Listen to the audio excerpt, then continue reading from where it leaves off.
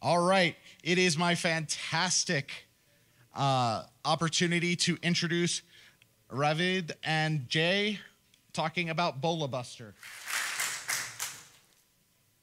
All right, check. Everybody hear me? Okay, great.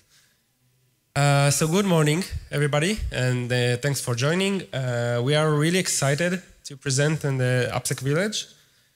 And today we are going to talk about BOLABuster, our methodology that we developed in order to automate BOLA detection at scale using LLMs. But first, let's introduce ourselves. So my name is Ravid. I'm a security researcher at Palo Alto Networks. I expertise in the OWASP field, which is web application and API security mainly. And in my free time, I enjoy watching football games, traveling the world, and take care of my dog, Maple. Hi, my name is Jay. I am a security researcher with Palo Alto Networks, and my research has been focusing on identifying the threat and risk in cloud environment. And recently, I've shifted my research focus towards generative AI, in particular looking into the potentially adversarial use of generative AI. When I'm not working, I spend most of the time with my hyperactive twin boys. They behave just like minions and head off to the parent there with young kids. I know how difficult it is to take care of young kids when working. And I'm also a K lover, so I also spend a lot of time scrolling through funny K video when I'm not working or working. Great, so let's go over the agenda for today. So we are going to cover the concept of BOLA. We will show you our methodology of automating BOLA hunting using LLMs. You are going to see a real BOLA testing that is part of our methodology. And finally, you will see how we hunted down 17 new BOLA vulnerabilities in one of the most popular open source projects out there. And yeah. So broken object level authorization, or short for BOLA. Our motivation for the research was pretty huge, I would say. For those of you who are not familiar with BOLA, it is ranked at the top risk at the OWASP API top 10. And it is also the fourth most reported vulnerability in HackerOne. So it's really popular and it's really severe. And yet, there is no automation tool that can actually and reliably detect BOLA at scale. So all of this was a big reason for us to try to solve basically an unsolved issue today. And let's understand first what is exactly BOLA. So if you take a look at this example, we have a clinic application. And we have a patient that can query his visit ID and get his doctor notes. Pretty straightforward. But what would happen if this patient would decide to act maliciously and try to fetch another visit ID that does not belong to him? If he would be able to do it, it means that the backend will have an authorization issue. And this is basically a BOLA. So in a straightforward way, if I can delete or modify, let's say, Jay's comment from Twitter or Instagram, this is a clear BOLA because I shouldn't have the permission to access, modify, or delete another user object that does not belong to me. And the consequences can be huge. It can start from data leaks to data manipulation and even the full account takeover, as we will see today. We faced many challenges when we tried to automate the process of BOLA detection. The first was the complex authorization mechanism. So application these days actually has typically multiple users with multiple roles, with multiple resources. So it's very difficult to say which user can do what, which user is allowed to do which action exactly. And this really can get complex. Also, applications are stateful today. So each action you make or each API call you make can affect the state of the application. And basically each endpoint is dependent on one another. So imagine you try to delete a comment from an article or a post. So first you would need to create this post and create a comment for this post, and only then you will be able to delete this comment. So they are dependent on each other. You cannot isolate one of them. And the execution order is really important in order to not have any technical issue. So it is a big challenge to understand these endpoint dependencies, actually. Also, BOLA doesn't have there is a lack of vulnerability indicator, basically. So unlike XSS or SQL injection, which is pretty straightforward to recognize the pattern of the payload, BOLA is a logical error. So it's not really malicious by definition. So it's hard to analyze and understand whether it is a BOLA or not. And lastly, the context. So we try to understand which endpoint in the application and which parameter contains sensitive data. And it's not that easy to understand it. And also to understand what is the impact, actually, of each action that we can take in the application. So all of this was pretty big challenges that we faced during the process.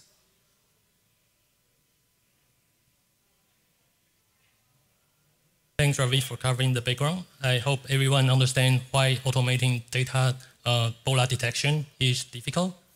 So it was only 2 years ago that we realized that AI may be able to give this problem a glimpse of hopes. Because of the recent advancement of AI, we were provided with new tools to solve the problem that were not possible to solve in the past. So, and also in particular, our challenge of extracting context and logic information from textual data aligns well with the capabilities of large language model. So that's the start of our journey in using AI to solve BOLA detection. Here's a high-level overview of our methodology. The only required input of our methodology is an OpenAPI spec or a Swagger spec. The first stage identifies the endpoint that can be vulnerable to BOLA. Not every endpoint can be vulnerable to BOLA. We use AI to help analyze every endpoint and its parameters to select a subset of endpoint as our target. This step helps us narrow down our target endpoint and avoid wasting time on the endpoint that are not at risk. We call this endpoint as potentially vulnerable endpoint, short for PVE or target endpoint. We will refer to this endpoint as target endpoint or PVE in the rest of the talk. The next stage uncovers the dependency relationship between endpoints. Modern web applications are complex, typically one endpoint depending on many others. For example, in order to test an endpoint that updates an invoice, you first need to call the endpoint that creates the invoice. And in order to create an invoice, you first need to call the endpoint that creates the transactions that can be included in the endpoint. As a result, it is crucial to understand the endpoint that my target endpoint depends on before I can accurately test it. With the endpoint dependency relationship identified, the next stage calculate the execution path to each target endpoint and create a test plan for each target endpoint. The next stage then transform the test plan into multiple executable bash scripts using large language model. There may be one or multiple execution paths to each target endpoint, and we aim to cover as many paths as possible. Finally, we set up a target API server and run all the test script generated in the previous step. The process of user registration, user login, and token refresh have all been automated. And we also use AI to help analyze the response and logs produced during the test. Let's dive into a little bit more detail in each stage. In the first stage, we try to identify the endpoint with input parameter that reference private, sensitive, or confidential information. These are the endpoint that we target. These are our target endpoint. For example, let's look at the first endpoint. The username here indicates that the endpoint may reference to data associated with the individual. If this endpoint is vulnerable to BOLA, an attacker may be able to reset another user's password. Similarly, if the second endpoint put user email is vulnerable to BOLA, an attacker may be able to change another user's email. Traditionally, pen testers manually look for this endpoint and their parameters to determine their target endpoint. This process is slow and cumbersome, especially for very large applications with hundreds of endpoints. So we use AI's capabilities of reasoning and understanding text to automate this step. Here is a snippet of our prompt that shows how we teach AI to recognize parameters that may reference to sensitive data. Essentially, we instruct AI a set of rules and examples. At the end, AI returns us the endpoint and parameters that meet any of the conditions that we provided. The next stage uncovers the dependency relationship between endpoint. As I mentioned, due to the complexity of modern web application, each API call may change the state of the application and affect the outcome of other API endpoints.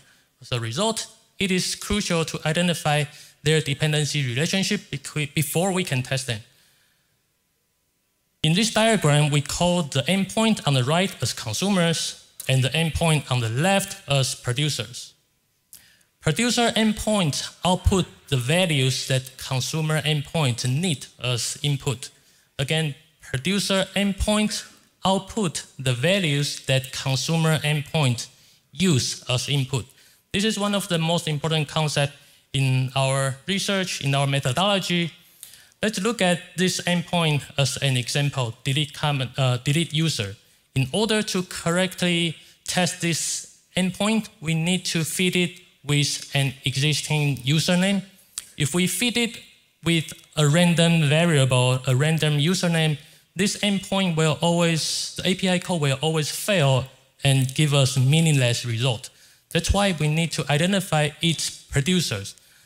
In this case, this consumer endpoint has 4 producers, and each of them can output the existing username that the endpoint can use. Here is a snippet of the prompt that we use to teach AI how to recognize dependency relationship.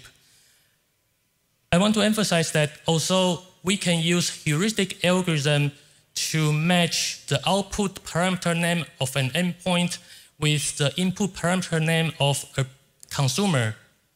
This heuristic algorithm is not reliable. The reason is that developers sometimes use different parameter names to reference the same data object within the system.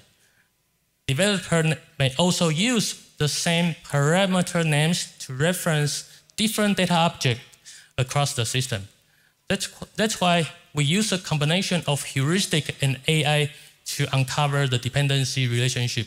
We need AI to analyze each endpoint functionality in order to establish their dependency relationship based on their functionalities. Once we have using the dependency relationship uncovered in the previous stage, this stage builds up a dependency tree for each potentially vulnerable endpoint. in this dependency tree, the root node represents one of our target endpoint, or PVE. And any two directly connected nodes in a tree represent a consumer and producer relationship, in which the parent node is the consumer and the child node is the producer. Let's use the upper half of a tree as an example. In this case, endpoint is a producer of PVE. Endpoint output the value that PVE needs as an input.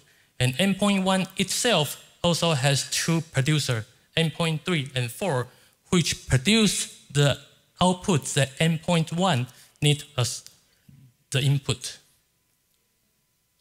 Finally, in the next stage, we calculate the execution path to each potentially vulnerable endpoint. So in the dependency tree, a path from the leaf node to the root node represent an execution path. This is a reverse tree traversal. So the path is actually from the leaf node to the root node instead of from the root node to the leaf node. And let's plug in some real endpoint to see how we do the calculation. In this example, the target endpoint is delete comment. And this endpoint has two producers, get comment and post comment. And these two producers in turn also each has two producers. So at the end, there are 4 execution paths that can all reach the target endpoint, delete comment. In the last stage, we then turn each execution path into an executable bash script using large language model and run the script to actually send HTTP requests to the target endpoint. The process is more complicated than just generating and sending the request, as Ravid will explain in the next few slides. Great. Thank you, Jay, for the overview of our methodology. And before we can see actually a real BOLA test and view our BOLA that we found, let's see the prerequisites that we have before we can create an actual test. So we use LLMs again to create the user registration process and to collect the login data of the application. So basically we LLM generates user credentials that meets the criteria in terms of the, for example, password complexity and etc. And we execute the user registration process and we fetch the login data from the spec. So this is crucial in order to then log in the users of the specific test and get a valid and unique token for each one of them. This information will be stored in a dedicated file, so we will have an easy access and usage. Then we will want to isolate the test data. So if you ever saw a Swagger or Open API spec file, you know that it can be huge. It can be 1,000 lines of code, especially for the bigger applications. And we want to isolate only the data that is needed for the specific test. So Jay mentioned that we have a consumer and producers in each test. So we would like to have only the data which is relevant to these endpoints. So we will create a new file. We will feed it to AI, and it will save us about 90 to 95% of the spec. So we do it for efficiency to ensure that LLM will get only the accurate data that it actually needs for each test creation. And for cost, we want to have as lowest tokens as we can. And finally, we're creating the test script. It will be saved as an executable bash script. You can see an example of a very simple consumer and producer. We have a put user password and a get user to get the username. This kind of test will be saved in a put get directory. Put would be the parent, get will be the child. And the test generation actually runs asynchronously in order to save time. And right now we averaged 1.5 second for each test creation.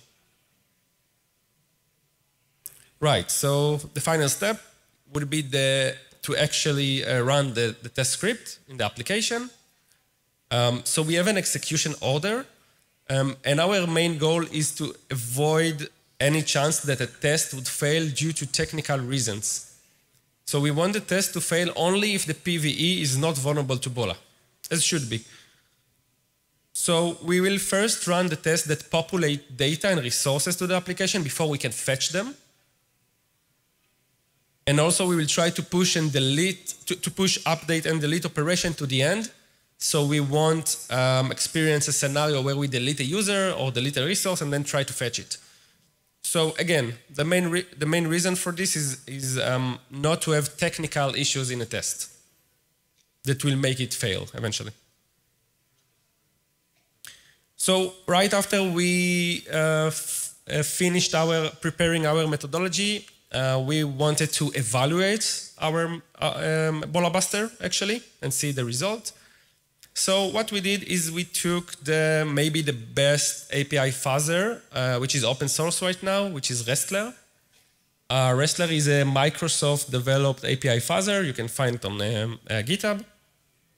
And its goal is to automate the process of API testing and to find vulnerabilities, like our goal. So what we did is we took 3 open source applications which are deliberately vulnerable to the OWASP API top 10. We took Vampy, Capital, and Crappy. You can see from the table that they have a known BOLAs. And we started to test our tool against Wrestler. As you can see, Wrestler could not identify any BOLA of these applications. And it made a pretty big number of API calls, thousands and even hundreds of thousands. Then we tested our tool, again, the same application, and the results were amazing. I hope you can see, we found all the BOLAs in each one of the applications, and we made significantly lower API calls. So eventually we made less than 1% of the calls that Wrestler made. So this is a crucial part. It proved our efficiency, and we didn't make the application load too much. Finally, we wanted to have a 100% true positive rate. So our goal was to find any BOLA if it exists in the application. We did have some false positive. You can't avoid it. But again, our main goal was to focus on the true positive rate, which was 100%. Now we can take a look on a real scenario for a BOLA test. So we have this high-level example where first Alice creates an article, then Alice creates a comment for this article, and then Bob will try to delete Alice's comment, which is the PVE. So first, Alice and Bob will log into the system. They will get a unique token, which will be saved. Alice will create a new article in the system. We will save the article title. We will do the same with the comment. So Alice will create a comment. We will save the comment ID. And finally, the PVE, the maliciously Bob, will try to attempt to delete Alice's comment. And this scenario can have 2 results. If it will be successful, we will have a potentially BOLA for this endpoint. Or if the application can defend the BOLA as well, so it will be forbidden. Let's see the actual snippet of our code. So first of all, we will create a unique random string each time. So we will be able to create an article for multiple tests without getting an error that it already exists. So as you can see, we make a post request to /API/articles. You can see that we use user A token, which reference to Alice, and we use the article title as a random string. we will save the slug, which is in this case the article title. Next, Alice will create a comment. So what's special about this is that if you take a look at the actual endpoint, you can see that we dynamically use slag.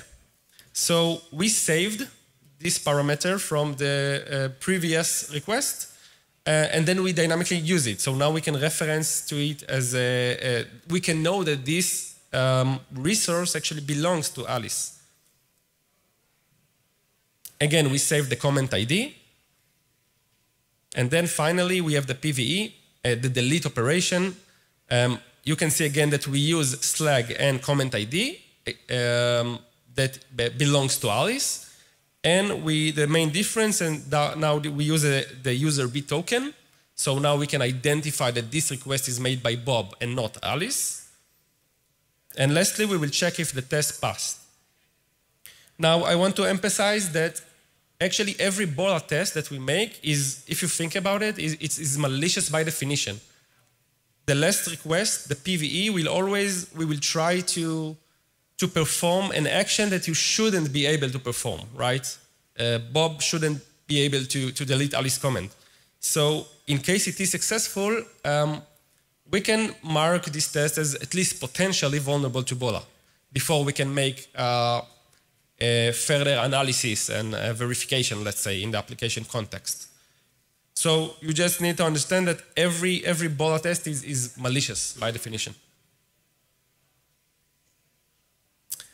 So let's see how we actually hunted some BOLAs in the wild. We have a quick demo of showing the running of the tool. So this is a Python-based. And it will, I hope you can see, it's testing each API endpoint, and in case the result is successful, it will mark it with BOLA found and the actual API endpoint. After this, we will take the list and we'll further analyze it and try to understand if this is a real BOLA or not. So all of these applications, it has something in common. We found BOLAs in it. So first of all, Harbor. It is a cloud-native container registry. It is basically equivalent to Docker Hub, which I'm sure most of you are familiar with. It is a CNCF graduated project, so it's been in the wild for a while. It has around 2 million downloads these days. And we actually found, this year we found a new BOLA, which we will talk in a bit. Next up, Grafana. It's a data visualization and monitoring tool. Very, very popular. It's being used by 20 million users, actually, these days. And we also found a new BOLA there. And lastly, we have Easy Appointments, which is an open source tool. It has almost 200,000 downloads, and we actually been able to find 15 new BOLA vulnerabilities there. Yeah, little bit. The most amazing thing about it is actually that 7 of them are critical. So they got a CVSS of 9.9, which actually allows a low privilege user to gain admin access. Remember we talked about compromise? So we have a full application compromise in this case. Let's talk about Harbor vulnerability. It's pretty interesting. So Harbor has projects in it.